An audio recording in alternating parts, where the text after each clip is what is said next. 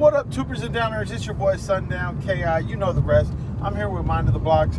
We're on a little road trip going to Walmart and Seafood City, getting this kid some bread and what is that drink called? I don't know. The Asian drink with the little glass marble in it that you have to break. Yeah. It's not, you don't have to break it. You just have to open it. It's kind of hard to open. But I like the drinks.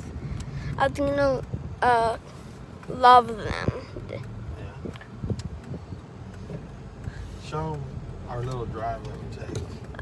We're just going to Walmart right now. And I recently sold a phone. Oh, that's right. For $30. That's right. So now I have $34. Old phone. Actually, I have 36 since I have $2 in change. Oh, look at Jack in the Box is now open. That was fast. It's been like a couple months, right? Yeah, that was a brand new Jack in the Box. It's over by where the movie theater is. But the movie theater's so closed. No, it's open now, I think. Really? Yeah, we'll drive by right now. Can we get Jack in the Box on our way back? You can buy Jack in the Box if you want. You have money for it, remember? Do they have a dollar menu?